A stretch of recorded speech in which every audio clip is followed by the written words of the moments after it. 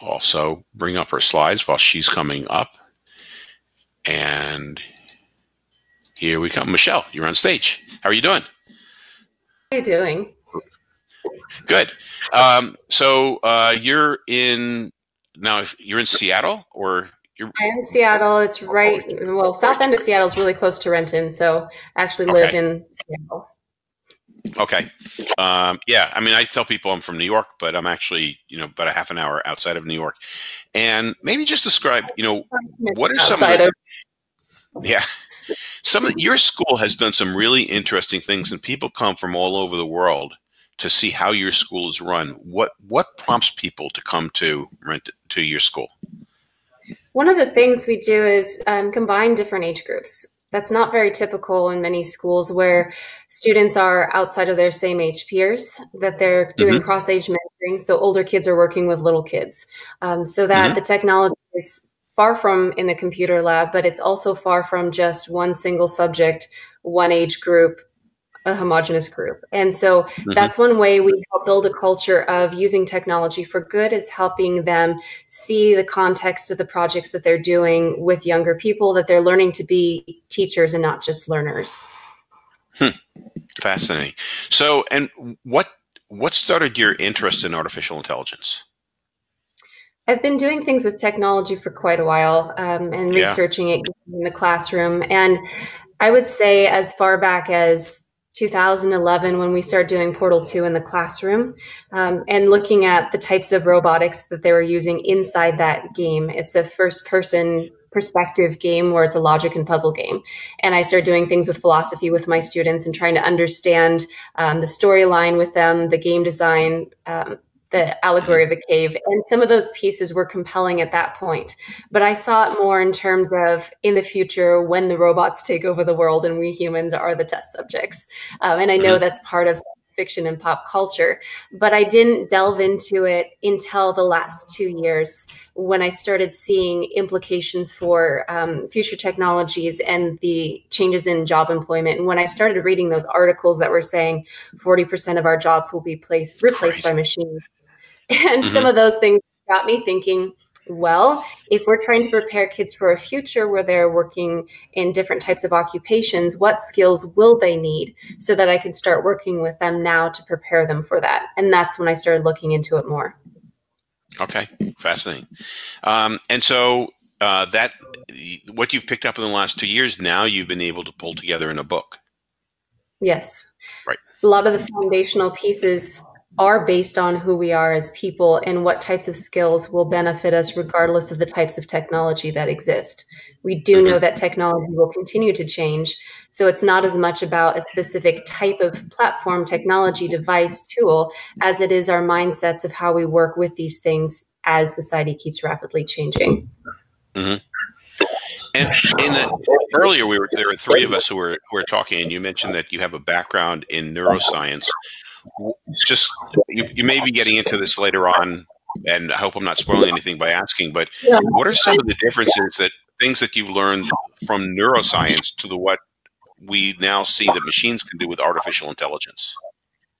I would say one of the things that we know, the brain is so much more complex than people predicted when they wanted to map it years ago. And even mine? The more yes. The more we learn about the human brain and how it functions, the more we realize there still is to learn. And so the idea of being able to know all the mysteries of the way that the mind works and functions, and then if we could just replicate that in machine, there's so much more complexity to that, because the way our brains are wired, the plasticity of our brain, the way that we process emotion and memory and culture and all those sociological features that go in with psychology and ethics, those take on a different feature and function and role than a traditional development of a machine. So we know that one of those things is our ability to transfer knowledge from one domain to another. Our brains have the capacity to do that, where at this point, machines aren't very good at it. For example, even in a production line, for example, car production, if there's a wire that goes in front of a machine that's being able to automate a process, a human would quickly know that they could move that wire out of the way and that process can continue. But a machine that's not programmed to notice that, or to know what to do with that will stop, and it won't know to go forward because something's wrong, something's out of the ordinary. So we know that in those factory settings, there are still humans that are walking through to see if something goes wrong. Is it as simple as just moving a wire out of the way? At a more complex level, I know someone who works for Google, and he has a background in programming for AI. He said to imagine that you have a 5 or 6 year old child that you can teach one thing to, and they can get really good at that one thing, and they can do it over and over thousands and thousands of times. But if you ask that same child to transfer it to something else or to apply it and create, that level and ability isn't there yet. Like a machine can learn how to play tic-tac-toe and beat a human. A machine can learn how to play the game Go, that's even more supposedly complex than chess. And yet if you ask that program to then play tic-tac-toe that's even more simpler, it may not be able to transfer that learning from one strategy to the next. Mm-hmm. Yeah, it's really interesting. So I'm looking at the time, and I've already taken up 12 of your minutes. So I'm going to expand the slides, and I'll let you go. We can move to the next slide, actually. Okay, I can do that. Yes, there we go. Can move to the next. So this background, I decided to highlight this picture because looking at the way a 5 and a 6 year old interacted with this robot in our middle school classroom actually changed the way that I started thinking about approaching this book. They immediately walked up to this robot, who was about their height, and tried to start interacting with it like they would another human. They tried to talk with it. It didn't respond. The middle schoolers had programmed it previously to be able to say hello and to move its hand and wave, but they weren't getting any interaction. So these two kids were talking together and trying to make sense of this and say, is it a good robot or is it a bad robot? And they were trying to find out if the lack of response meant that it was going to do something sinister. So then they couldn't figure out what it was. They looked for power cords. They looked for loose screws. And the piece that they were missing is that there was someone that needed to program it.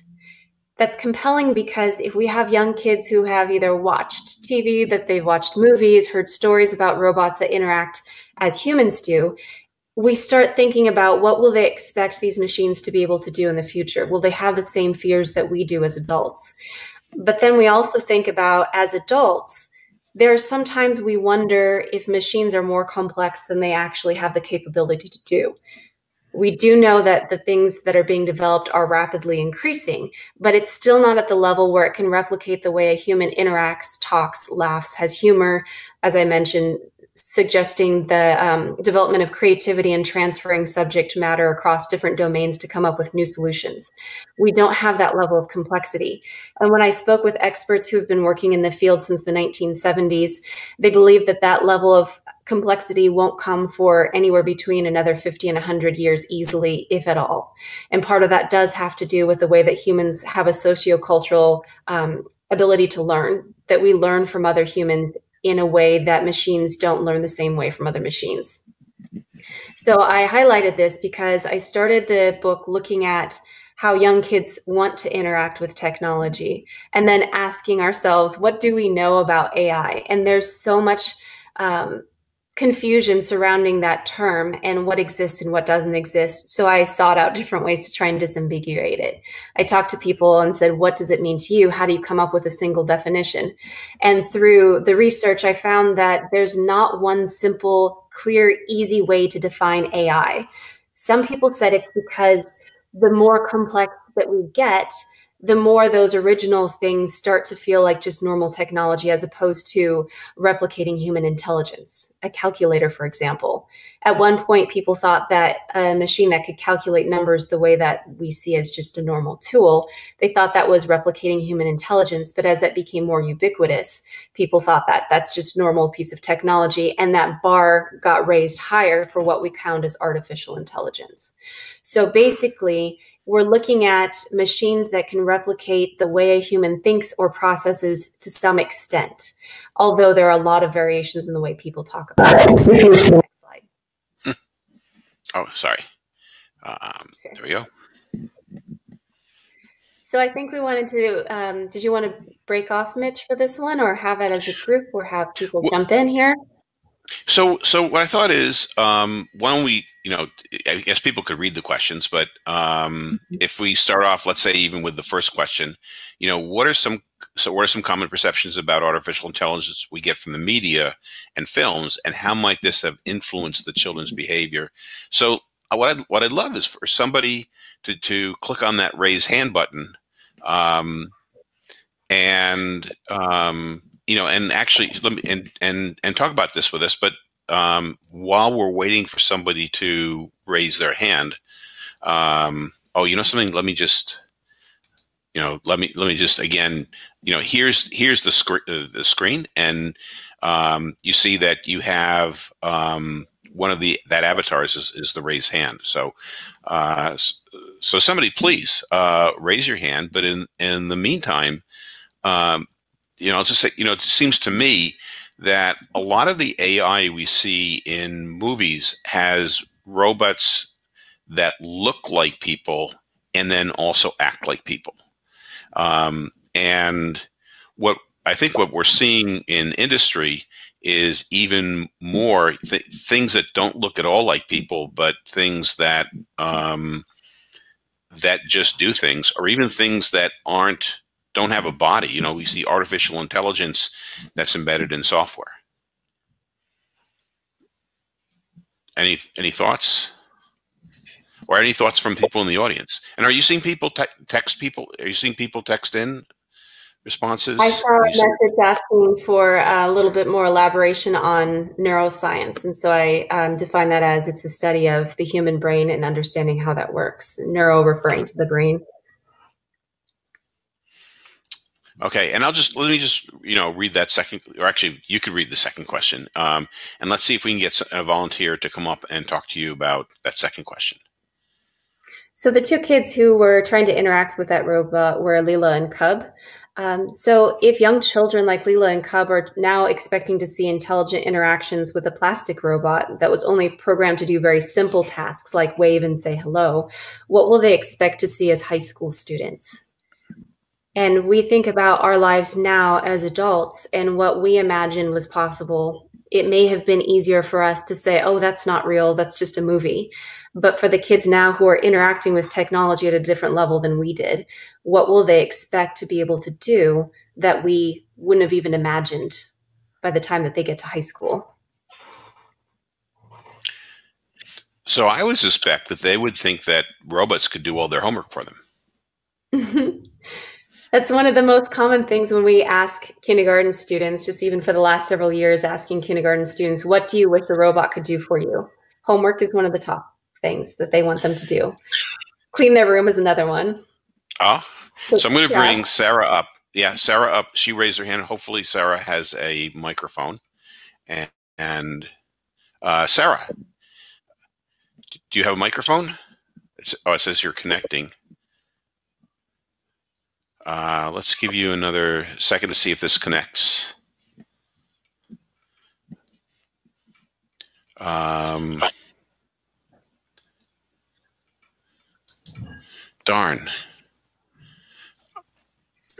Okay.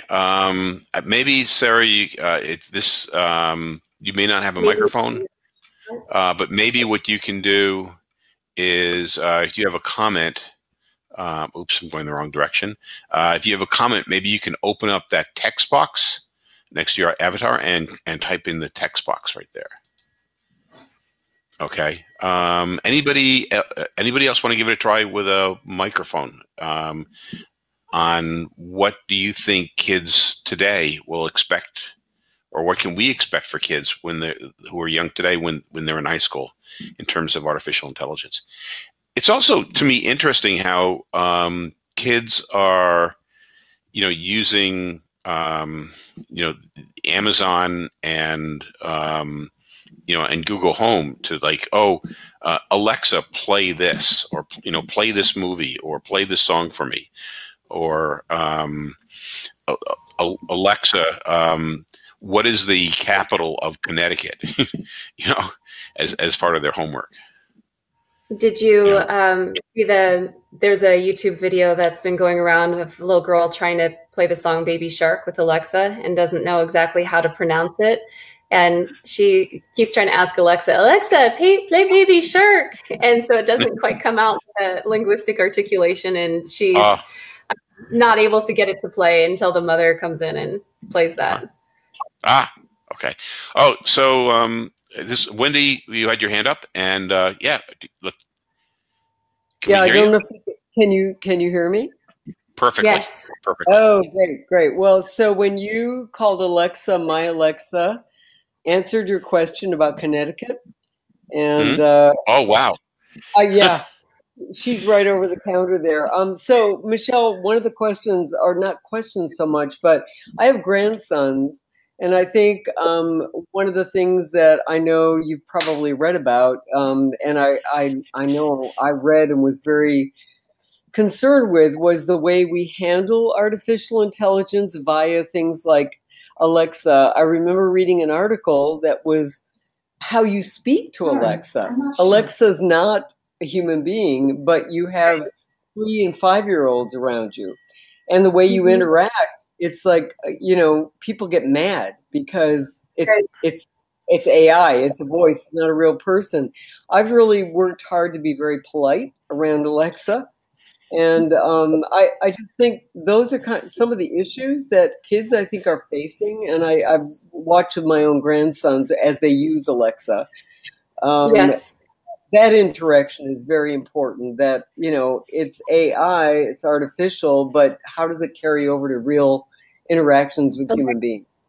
Exactly, because if you start to isolate something and assume that this is separate from me, it starts feeling that way if you're interacting behind a computer and you feel like that's the same thing, I'm just talking to a computer as opposed to a human. And as you mentioned, that transfer does happen with kids. And I think that goes back to who we are as people and how do you treat people with respect? How do you talk with people? And those conversations can happen with kids early on. And asking, why would you choose to use that tone of voice there? Would you do that with another person? Yep. I've talked with a couple of people who mentioned that if at some point machines have the ability to have cognition, that they want to be the ones who treated them with respect and the robots don't revolt on them because they know that they treated them with respect. And I'm wondering, have you ever been frustrated with Alexa? Have you ever tried to get something from Alexa and just given up? So is that Michelle or me? You.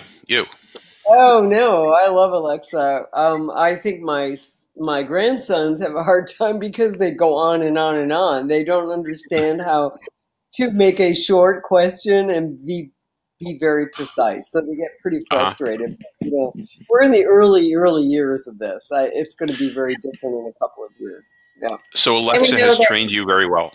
It has. We know that dialogue. One question I'd love to have, maybe you're going to get to this or maybe you know nothing about it, but one of my colleagues, I think, is actually online somewhere, Luis Perez, and we're very interested in the use of bots. I don't know if you have anything to add there, but we'd love to, hear a little more about. I kind of know what bots are, but I'm not sure how they're being used. So.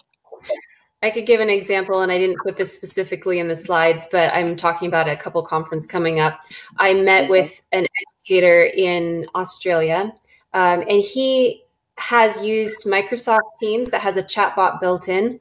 He has over, I believe, 500 or 600 first-year engineering college-level students. And that amount of questions that those students are asking, the same types of questions over and over again, is really overloading for TAs. So he's worked on programming that chatbot to identify some of the most common questions, and the machine learning behind it starts recognizing those similar questions over and over again. He has that linked so it can direct students to the recorded lectures that he's created, and then the computer, excuse me, I'm blanking out. Natural language processing allows them to be able to find that specific location in the video. So when the student asks a question, it can direct them to the exact minutes in the video so they can get that question answered by rewatching the video. If the machine learning hasn't known how to answer a question and the student replies back, no, I don't that didn't answer my question. It essentially triages it and sends it to the next level of person who's an actual human who can respond to that. So the way he's using that in education, I find really fascinating because it's helping remove some of the workload that is the repetitive type of question, but at the same time helping direct them to do something that's very human and go back and research and practice. At a basic level, I talked to some people who had started programming chatbots in the 1970s, and they talked about the difficulty level of going from scratch to doing something that can respond and understand or seem human. There are some people who are using it in other, like Georgia Tech University, that they're using those with students in the classroom as well, to help facilitate the learning process and direct them. So there's a broad range of applications, and the technicality to get it to that level that you need it. You also need massive amounts of data, which work better when you've got classes of 500 students constantly inputting questions over multiple semesters. If you're in a classroom of elementary students, for example, and you have 30 students, it's going to take you a lot more time to start gathering that type of data to get an accurate type of response that will be tailored to your classroom. In terms of kids building chatbots, we know that there are some templates, some basic programs that foundation is built, and you can adapt it to something that you want it to be able to do. Rogue chatbots. There have been some that have been set free on Twitter, and they started following I would say young adults and teens and picking up on their language. So when that chatbot responded back, it started saying some quite offensive things because it was picking up and learning from the language of those young people.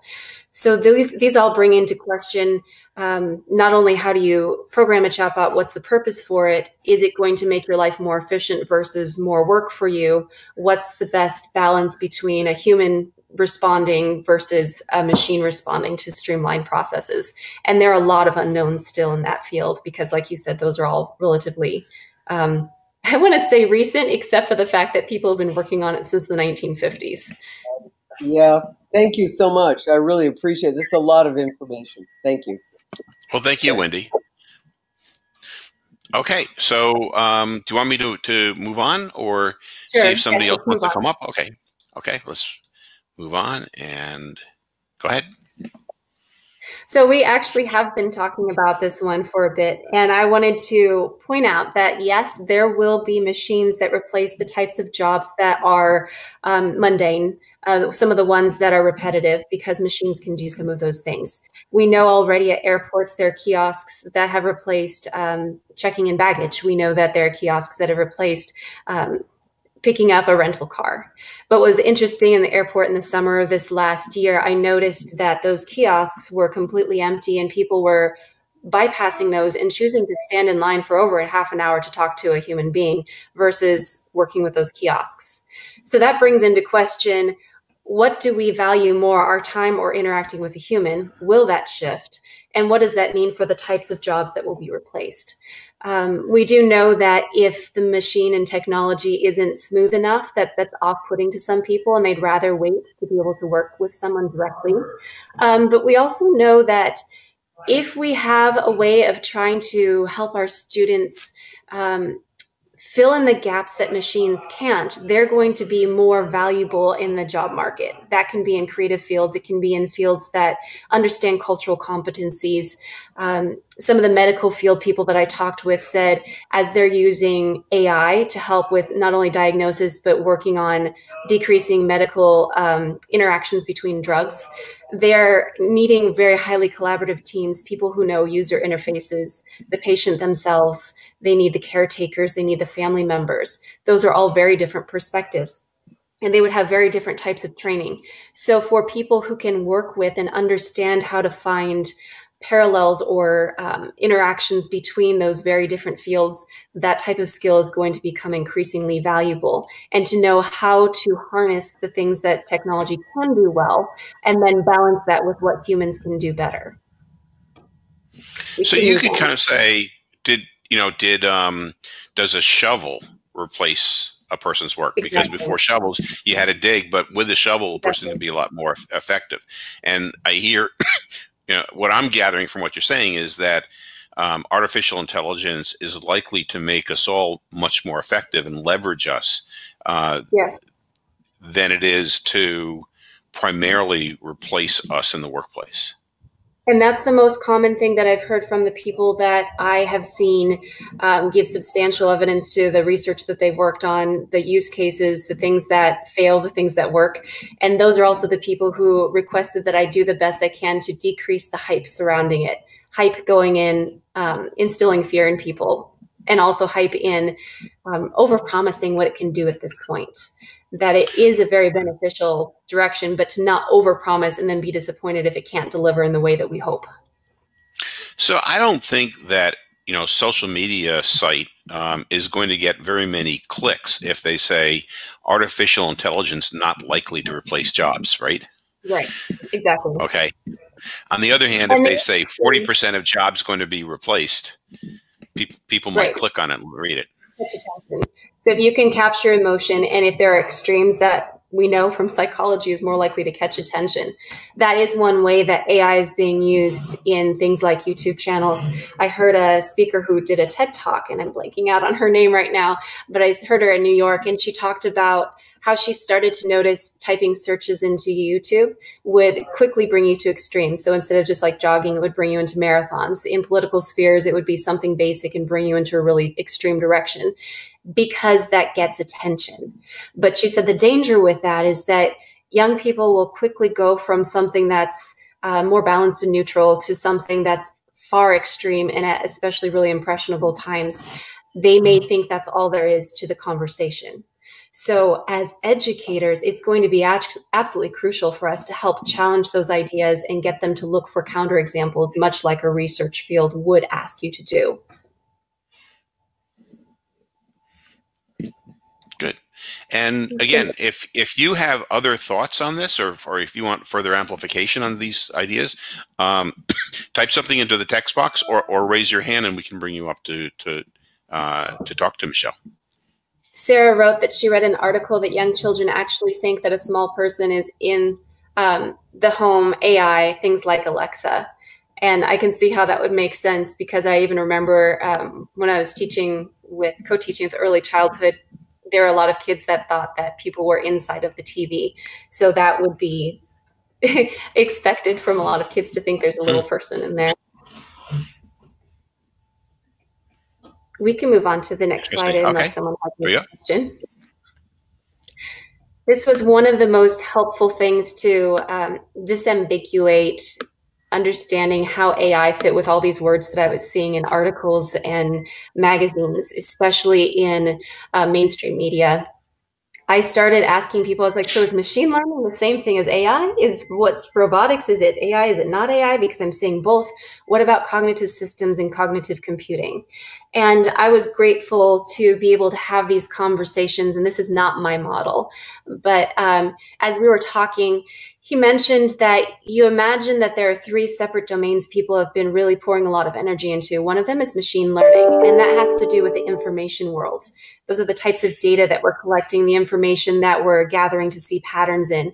And that ability for a machine to learn and find patterns and make suggestions is in that domain of machine learning. The cognitive systems would be examples like IBM Watson, when it was up against a human playing Jeopardy, or playing chess people, so that it's interacting with the human world in some way. And then robotics, interacting with the physical world.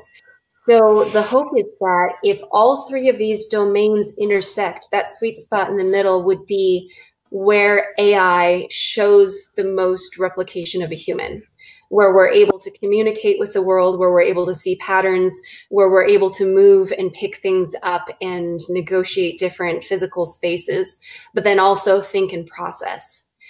I thought it was really interesting, though, that he said that there's a lot of joke going on with AI being almost integrated, because these things are so far from being integrated in a way that makes sense, that they can talk to each other and then have those pieces overlapped. Sometimes they'll be like machine learning and cognitive systems together, sometimes the machine learning and robotics, but not in a way that they're fully working so that a robot would appear to be a human with a cognition, with the ability to process those things and be able to carry out a daily, just basic tasks like brushing your teeth or standing up and walking. And I've heard people say that little kids who are first learning to walk have a smoother ability to coordinate then it is easy to be able to create a robot to do that type of thing. Although there are a lot of there's a lot of progress. There's like Boston Dynamics that's working on smoothness of motion, for example. The other thing that he pointed out, and he said he appreciated that I had a background in psychology and social psychology. And this is the part I was mentioning earlier, that humans learn from humans, and we learn from tradition and culture and society around us. That shapes the way that we think and remember and process things. Anything from like a mnemonic device, being able to recall memory from a visual image in a different way. Those things are not the same as the way that a machine processes. And he believes that there may be things that we haven't even considered yet that are necessary for AI to appear more human-like and to be able to interact with us in a way that a human does. And that's why he was mentioning it's a lot farther out than it may appear at this time. Just like the first year that the group of professors got together and thought if they worked really hard over a summer, they would be able to create a machine that could replicate and trick a human to think that they were interacting with another human. There are waves that it seems like there's more progress and all of a sudden it drops off. I was surprised to realize how long this has been going on, because even within the last 5 years, I thought it was relatively recent development. But part of that is because of the AI winters, and they call them AI winters because people will develop a lot of hype and overpromise what can happen. And when it doesn't have that ability or capability, people lose interest and feel like, well, this is a bunch of sci-fi, and why would I bother trying to pursue it? Funding dries up. And that's one of the hopes this round, that there's not too much overpromising where people lose hope again and then just give up on researching and moving forward. So I'm looking at this and I'm listening to you and I'm thinking, well, you know, part of this is to understand where we are going as a society and what kind of jobs we should have kids prepare for. And in preparing kids, you know, there's a lot of talk about teaching kids coding. Right. So, but it seems to me like coding is in and of itself is a very basic skill, isn't? It's not somewhat. Can you just elaborate on that a little bit? Because I think you have a richer understanding than I do. I was really grateful to have a conversation with Stephen Wolfram. Alan November's Building Learning Communities conference in July, he was a speaker and I got a chance to speak with him. He built the programming language that's the background for Siri. So when you ask Siri a question and it comes up with a response, that's Wolfram Alpha. So I was asking him more questions about what he imagined students would need to prepare for something like this. And he said the complexity of technology is allowing machines to actually program basic code more quickly than kids would be able to keep up with. So you either have to go really far, really fast, really deep and be able to keep up with that, or really soon machines will be able to take over that basic level. And so what's more important is the computational thinking. How do we train a machine or a computer to do something that we want it to do in an effective way? And also, how do we find the creative applications that balance who we are as humans and what machines can do to help benefit us in that kind of balance? That's a very different way of thinking, and it's much harder as an educator to approach that in the classroom. It's easier to say, I'm preparing my students for the future because I taught them the steps of coding, or they've gone through Hour of Code, or they know how to follow directions in a list. But again, machines are really good at being able to follow directions in a list like that. And if they can process faster and deeper and much more efficiently than a human, we need to start developing the skills in humans that computers aren't as good at. So is it possible to teach cognitive thinking in and of itself, or do you need to teach cognitive thinking within a particular domain? The computational thinking idea can really go across different domains. It can happen at the same time as coding, but you need to approach coding in a different way so that you're actually struggling through it, solving problems, figuring out what things you need, because it's that process of struggle and identifying the problem and figuring out what steps you would take, the alternate routes. Like if there's a detour, what do you do then when something fails? That's a very different way of thinking. In the book, I give some examples of how you can do that with something as simple as a blank piece of paper and a squiggle on a piece of a page and that you create and design something because you're challenging your thinking in those different ways. So whether you have technology in the classroom right now or access or internet access or not, you can start developing that type of computational thinking, the creativity to solve problems and to approach thinking again across various different domains by seeing how science connects with art or how history makes sense with social studies, as opposed to isolating these in siloed domains. Machines can do that really well and silo things, but our brains have the capacity to make those kind of connections, and those are areas we need to continue developing in education.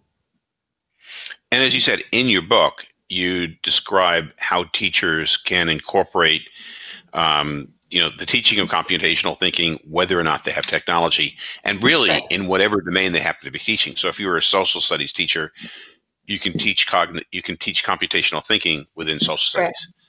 Yes. And that goes into the design thinking and project-based learning, that all of those things start helping build that flexibility and is a convergent and divergent thinking where you're seeing how pieces come together and how they could fit together that you normally wouldn't see. And also, if you pulled them apart again, seeing it from a different level. That's very different than memorizing something and repeating it or following a set of processes or procedures. So can you just describe a little bit convergent and divergent thinking and how that's something that that humans can do? And I'm assuming it's something that machines don't do very well. Sure. So as many of these things, there are some very different definitions of these words, but it's that idea again of imagining how you can make sense of things across different domains. And I'll give the example of the movie WALL-E. You could take the movie WALL-E and show it to your students in the classroom, and you can ask just basic questions like what were the characters' names, what was the setting, and that's a very basic level. But then you can go into a deeper level and you can ask them how they see other things in their life converge with the ideas in the movie. And they're starting to get them to look at something outward, pull it in, and see intersection pieces. Then you can also get them to say, now separate those pieces out, and how can you create something that would represent either your ideas or the concepts or the themes in there. That's taking just watching a movie passively and then responding to the basic questions to another level of creating or understanding the themes or the deeper meanings. So our class did an example where they created robots out of recycled materials. They could have functioned and have some kind of moving pieces, but we also looked at different ways that there are artists around the world who are making statements about pollution and using recycled materials to create art. So it's taking a very different domain and way of thinking and using art essentially as a method of activism, and then saying, how does it relate to this movie? So it's taking those different ideas that seem divergent on the surface and converging them in a way to think about something in a very different or new way. When we're programming for something or we're trying to come up with a new solution, those types of things help you become more successful in finding unexpected ways of approaching something. Now, I'm thinking that there's people who are participating here who are also very accomplished in their own right. And some of you, I'm sure, have come up with your own ways of teaching computational thinking, design thinking, coding. Is there somebody who could come up and share how they're using these in their schools? Please, click on that raise hand button and come up so we can all hear from you as well. And oh, come on. You expect your students to raise their hands and contribute? There's a question on here, so you get a copy of the slides. Oh, so, with your permission, yes, when I send out that there's an archive, there'll be a link to download a PDF copy of the slides as well. Yes, that's fine. Okay. We can move to the next slide. Okay. We actually have answered some of these questions a little bit already, that a computer can't currently think or behave in the same way as a human. And in terms of a machine augmenting human capability and maintaining that balance, I have some slides coming up next that show some examples of what those things look like. So Mitch, I'll leave this up to you if you would like to open this up for discussion or collaboration, or if we should keep moving on. Well, so I'd like So I actually have, when I'm seeing that first question, the thing that pops into my mind is that, it says machines augment human capacity and still maintain a balance between cultural traditions and modern innovations. But on the other hand, the people who set up AI within machines have their own cultural traditions and their own blind spots. And so maybe you can just comment on that, like what are maybe some examples and how we could be more aware of when machines or artificial intelligence is blind, and also ways that we can, if in our use of AI, as we're training people in AI, how we can help our students be more aware of it and avoid it. Here's an example that I got from someone who's at the University of Washington, a graduate student. Her name is Niall Wilson, and she is working with brain-computer interfaces. She's also looking at some of the things going on in the medical field and the types of brain scans that you can do to see the way that, whether it's brain waves or the types of traces that you're looking at, to find either patterns in responses or to try and tease out what areas of the brain are working or being affected by drugs interactions, things like that. So what she noticed and pointed out in terms of bias is that some of the equipment does not work well with certain hair types. And so when researchers are collecting this data, they're tending to go for the ones that it picks up more easily with the types of equipment that's working with the type of style or the texture of hair. So in that way, they're gathering a lot of data from certain groups of people, and they're not gathering an equal balance of that type of data from other people. And so what this means is, as machines are starting to learn from these patterns of data, it's building in a bias to understand from one particular group of people and maybe not showing a full representation from others. So we don't know enough yet to understand what biases, what differences between either genetics, backgrounds will influence or create more of a bias, or which things are pretty standard across. But just knowing that that's one of them, that can have major implications for the way that something is diagnosed or missed when someone is looking for it and says, well, a machine went through this, you don't have any of these problems, you don't have any indicators, may not necessarily be accurate. So she's really looking at how we can start minimizing those type of biases by collecting the types of data that we need that are more consistent. In terms of other types of biases, we just even know that populations in STEM fields, if you're getting only one type of perspective or two types of perspectives, but not getting the types of things that people would need, how they would want to interact with these devices, how they use it, you're not getting a full picture of use case scenarios that could possibly benefit society. And if that marginalizes certain groups of people, they're going to be less likely to use that technology. If they're less likely to use that technology, they may not have the same set of skills to offer to certain types of jobs, and that can increase inequities and gaps in wages in types of jobs that people get. So those are some examples on that end. But at the same time, in terms of culture and tradition, there are some AI technologies that are helping bridge those gaps in terms of like natural language processing and being able to help people communicate in ways that they couldn't before. And that has the potential in a positive way to help us, if we as humans choose to ask people questions, to challenge our own ideas. The technology can exist, but if we choose not to ask those questions, then we're no better off than if we couldn't understand the language. And then I'm not sure I saw this in the slides earlier or not, but there's been a lot of talk about use of artificial intelligence to direct the appropriate learning material to a student at the right time. So, there's been a couple systems that have been kind of discredited who have made huge claims that we deliver the right piece of learning to the right student at the right time because we have all these algorithms that we go through in artificial intelligence and machine learning, so we know exactly what the child needs at that point in time. What's the future like for those types of systems that you see? What have you heard? I still have hope for that. The CREST UCLA Research Conference had some fascinating things that people were doing for mapping mathematics, for example. On one end, looking at I'm trying to imagine like what the map looked like and how many different notes and the complexities of if you answer this part of the question or what you would do here or how you determine if it's a careless error versus not. And it was really beautiful map. Even though I didn't understand all of how it worked, I could see that there's a massive amount of data and information for a system to be able to do that. There are some other people who have been looking at, even in adaptive systems like that, there are still going to be gaps that humans are helpful in being able to direct what is a good match for that student in terms of pacing, in terms of frustration level, in terms of motivation. And we know that humans are better at motivating many kids than machines are.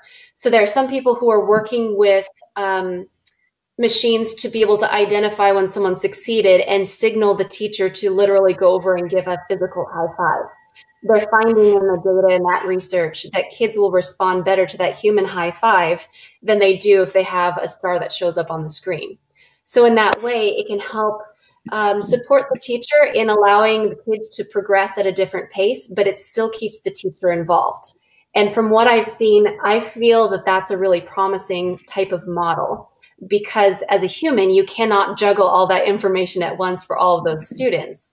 So if there's something that supports you, but you have the training to be able to know how to motivate a student, to encourage them to identify their passions and help them see how to use those skills in a context in the real world, that's an essential and crucial job for a human educator. And I think that one of the things that we may be seeing is that the key to using machine learning and artificial intelligence for that type of prescriptive teaching is what you're measuring. And then being able to analyze the data. And the fact of the matter is we are not measuring the ability of kids to collaborate, to be creative, to problem solve. And since those are the skills that we're most in need of, what we're able to measure is some of the least important things. And maybe that gives us as educators the ability to really focus on the things that are much more important. Right. So we can go to the next. Okay. So I'm going to go through these relatively quickly, but I wanted you to see some images of some of these things. So the cognitive systems, as I mentioned before, with IBM Watson, Sesame Street is partnering with them to help kids practice vocabulary words. So at this basic level, it's trying to adapt to challenge them to find bigger words or ones that will come at higher levels of reading in a game type form. So it's not far out of the ordinary of something that we might see in type of gamified learning, but it's using the power of IBM Watson to help drive that forward with the hope that ultimately higher levels of vocabulary will help with reading progression and some of those pieces. The panel on the side with the machine learning future and Alan Turing, natural language processing, that's a series on PBS Crash Course. That talks about these different topics at various levels. So if you're interested in learning more about those are on YouTube. This piece on the side, most of us have probably had an experience with CAPTCHA, where you're trying to type in a word or a phrase to show that you're not a robot. And that's one of those tests because humans can see the nuances in the shapes of words and lettering where computers don't see that yet. And that's how we can tell that a human sees and is able to process those types of nuances differently. Right below that square is an example of AI-based translator, and I know that Google is also doing some of those things.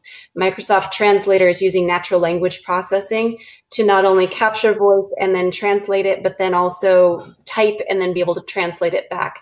A lot of very interesting features are pulling into that on mobile as well. We can move to the next one. This is another example of adaptive technology I was mentioning with math. Our school actually uses the McGraw-Hill ALEKS program. It's ALEKS. And this is a pie chart example of one of the students in the class who volunteered to give hers. Those topics on the side talk about the topics that we want to see the kids master. As they're going through those different topics, that pie chart starts to fill up. And there are intersections between these different topics in mathematics. So you may have a gap in something like the algebra and geometry review, and it'll identify those gaps by finding which questions you consistently are answering incorrectly. And then it'll try to determine if it was a careless error or if it was a conceptual level, and then fill in some of those pieces by suggesting other problems. It has something similar to what I was mentioning, that it gives a signal to the teacher of groupings of students and things that they're ready to learn, so that you can give direct instruction to those students. So it's not all just behind, or does not have to be all behind just a computer screen. We can move to the next one. This is what the dashboard looks like for the students, so they can see data and their own progress. It's beneficial for the students because for some, it adds a level of motivation and for them to persist and keep going. We've had students who in normal traditional class settings would have been bored and shut off because they weren't allowed to progress faster. But with this, they were able to demonstrate their mastery much quicker. And some of them have gone through the equivalent of 2 full years of mathematics in 1 year, and some 2.5. And they are now in early entry college. So our school goes up to 10th grade, 11th and 12th grade. They're in dual enrollment in college and community college. So some of those students, because they got to the calculus level as 10th graders, they're able to go through more complex levels in those first 2 years of college, the last 2 years of high school. And one of them, for example, decided now she wants to go into quantum computing because she's just really fascinated by this topic. Tools like this allow us to help adapt that type of learning for students, but it still requires an educator who can motivate, who knows where that nuance is and how to challenge them, and who knows how to help explain and keep moving them forward. And we can go to the next example. Pixar in a Box. Pixar Animation Studio partnered with Khan Academy, so they've got free lessons on there, some beautiful STEM design, where they're showing how their animators are using science, technology, engineering, arts, and mathematics in a way to create and model the movies and the films that kids love. So as I talk to some of the people who are using machine learning for noise reduction in some of the animations they're using, they gave this particular lesson as an example that's helping prepare kids for the type of mindset that they need when they're using machine learning and modeling. So it must be fascinating for must be fascinating for kids to learn that even in something like movie making, they need to learn STEM skills. Yes, exactly. Right? And be able to see people who are really using it in their jobs daily. Yeah. These are screenshots of a tool called Sway from Microsoft. It's a free tool. My students use it quite a bit, and we have kids as young as 4 and 5 years old who are using it independently. That top screen shows an example of the types of design features that are there. If you're not familiar with this, you can imagine if you're trying to create a PowerPoint, your students are trying to create a PowerPoint, you need to put a substantial amount of effort to make those slides look aesthetic.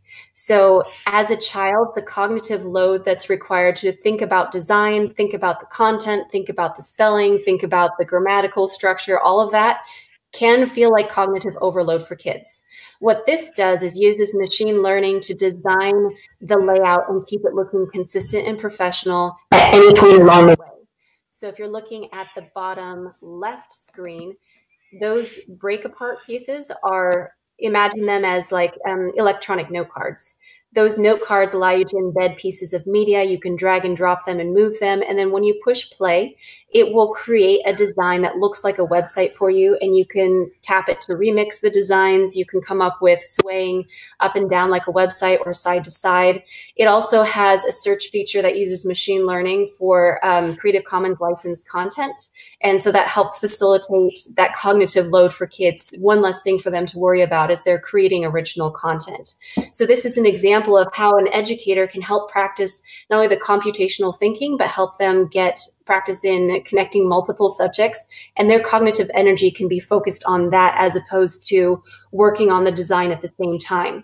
When they start seeing the effectiveness of the design, you can ask them as an educator, what made this font look effective? Why do you think this layout piece was good? And that can become a training tool for them when they start creating their own original designs.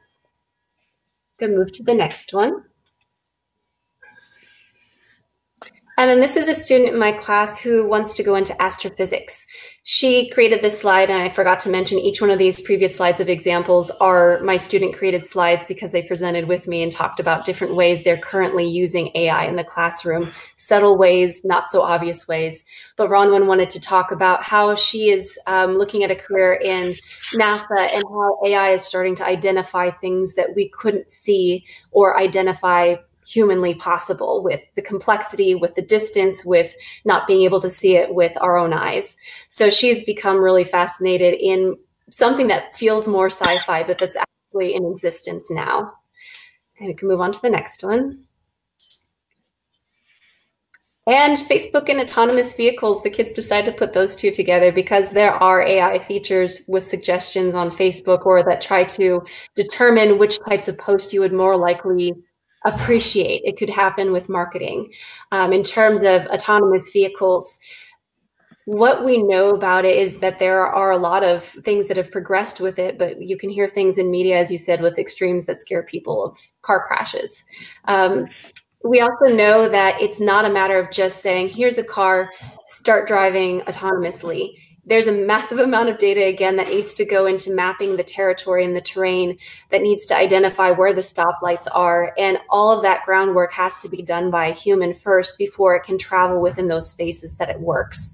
So there are a lot of complex pieces that are necessary for it to work, and it's still not perfect yet. So for example, if a truck is driving perpendicular to this white vehicle that you're seeing straight ahead, if the sensor ahead cannot see a big distance or that gap space under the truck between the two wheels, could look like it's a clear space going ahead, as opposed to seeing something blocking it or an object in the way. And that could send an incorrect signal so that the car thinks there's nothing in its way and it doesn't stop in time. That was an example that someone gave of a complex idea of how these pieces intersect in traffic patterns. So we can move on to the next one. And this is where some of the ethics come in a really powerful way. As people are programming things for like driverless vehicles, it's no longer a matter of if a collision happens, it's when a collision happens, what does the vehicle do to respond? So the video that hopefully you all got a chance to watch on the trolley problem gave an example of driverless vehicles and how do you determine what does the car do? Does it avoid the collision? Does it hit something else? Does it minimize the damage to itself versus something else? And this all brings in philosophical considerations. So as educators, if we prepare kids to be in a world where AI exists, it's going to benefit them to really start grappling with philosophy concepts early on.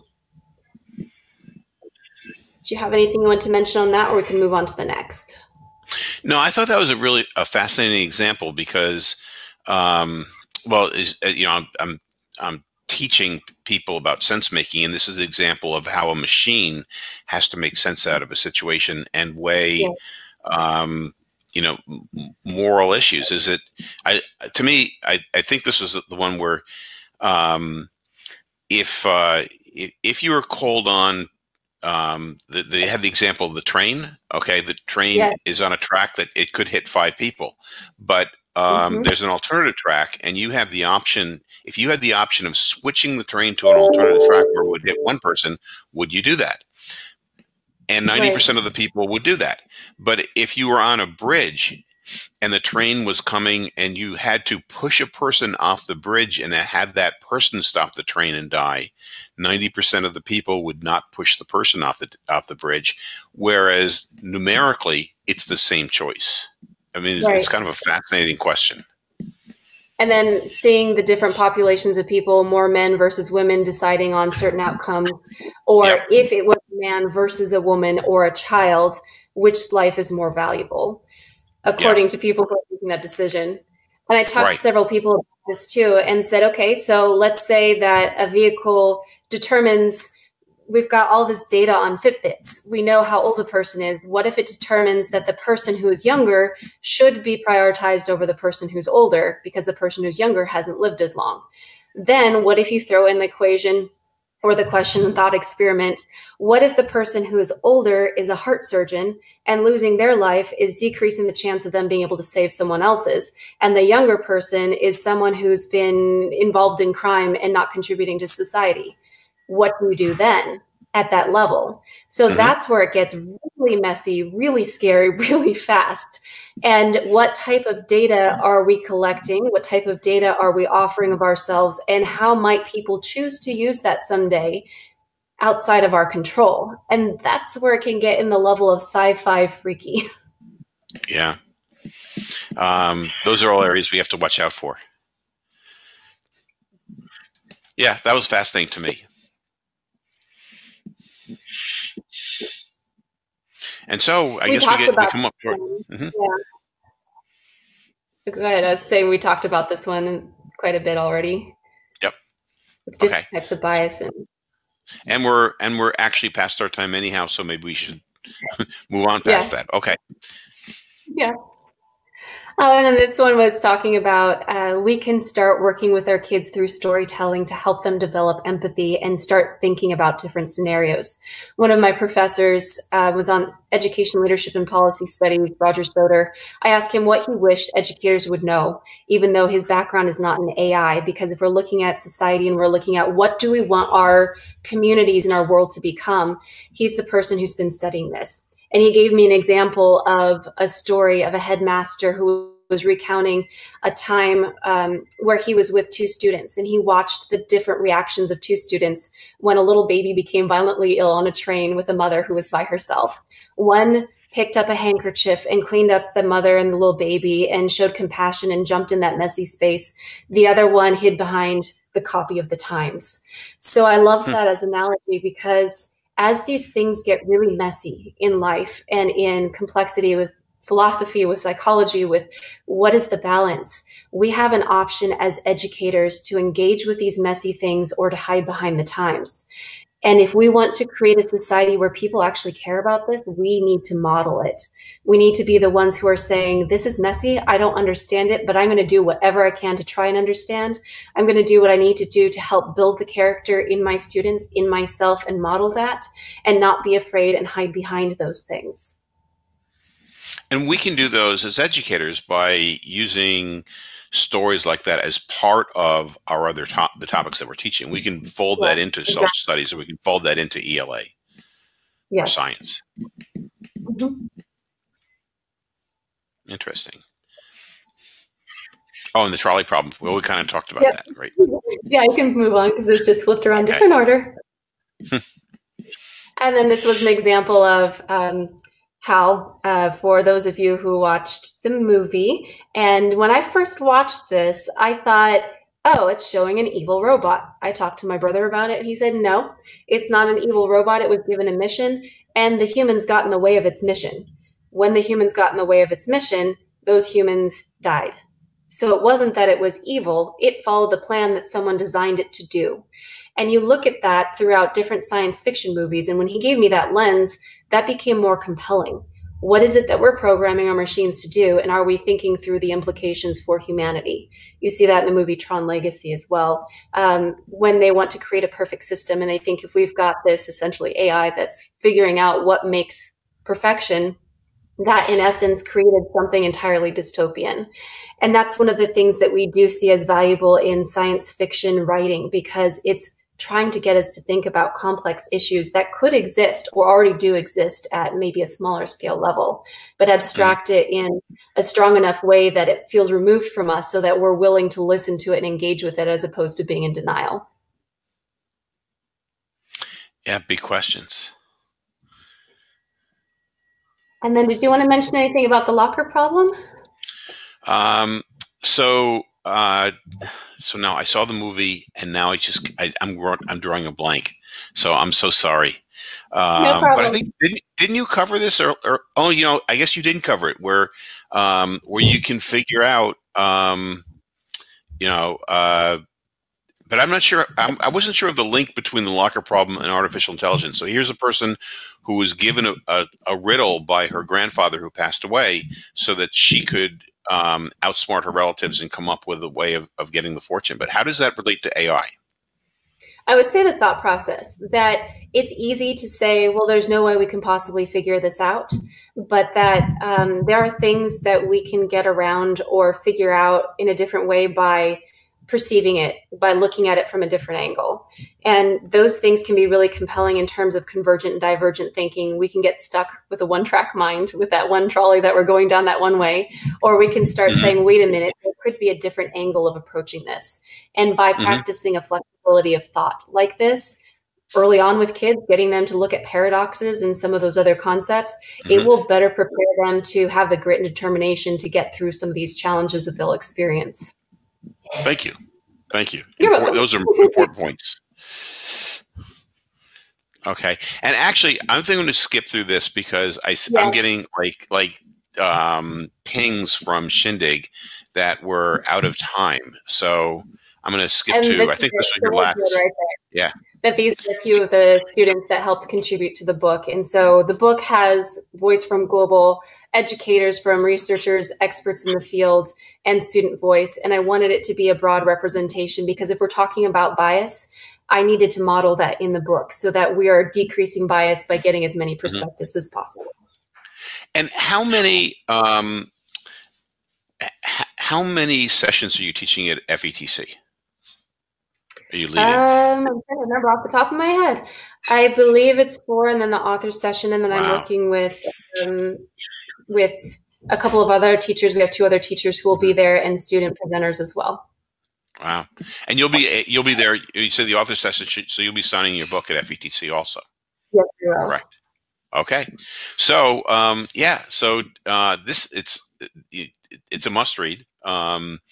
And Michelle's a must-see at FETC. I hope that you all come and enjoy FETC and talk to Michelle.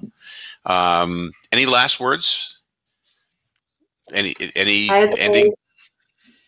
Just that this is a place that it's really worth engaging and not giving up on, whether you have a background in computer science or not. This book was intended to reach people through storytelling, through looking at various different domains. So it's not just for someone who has a background in computer science. There are things that you can do wherever you teach that can help prepare the kids for the future. So with that, thank you. I'm so sorry that I extended things with butting in and asking questions and having the discussion. But thank you so much. I learned so much. I always learn a lot when I talk with you. So thank you. Thank you. And thank you. Look forward to seeing you at FETC. You too. Okay. Well, good night, Michelle, and good night, everybody else. This is Mitch Weisberg signing off for EdChat Interactive. Hope to see you in a few weeks down in Orlando, Florida for FETC and online. And don't forget, we have another interesting session next week. So good night.